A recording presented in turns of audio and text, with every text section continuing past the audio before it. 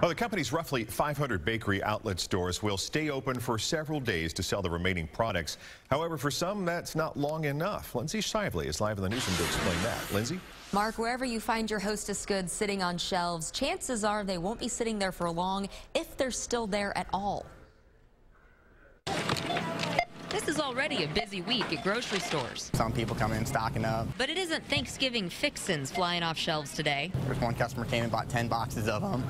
One look at the Hostess stand shows Twinkies tapped out hours after this morning's Hostess delivery. Grew up on Twinkies since I was a little kid, and that's unbelievable. Michael Matthews hadn't even heard that Hostess had gone under. Yeah, I should go buy some of them today. Good luck. He is looking for ding-dongs and leaves disappointed.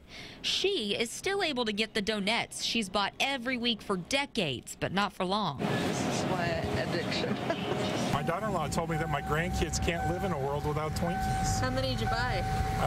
Two cases for her. He's one of the customers that helped clean out this outlet on Shawnee Mission Parkway, where nostalgia meets need. I asked them what was going on in there, and they said they're going out of business. Especially for families like the Claires. They've come here for years. You can't beat the price on the bread. 59 cents a loaf is a bargain they really can't miss. Because our son, he's diabetic, so we usually get whole wheat bread for him. But today, they're one of the few leaving empty-handed. I drive all the way from Wyandotte County coming out here. Hoping for their 12-year-old's sake. You can't get this no place else. Hostess isn't gone forever.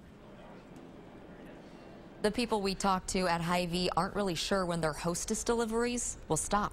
Lindsay Shively, 41 Action News.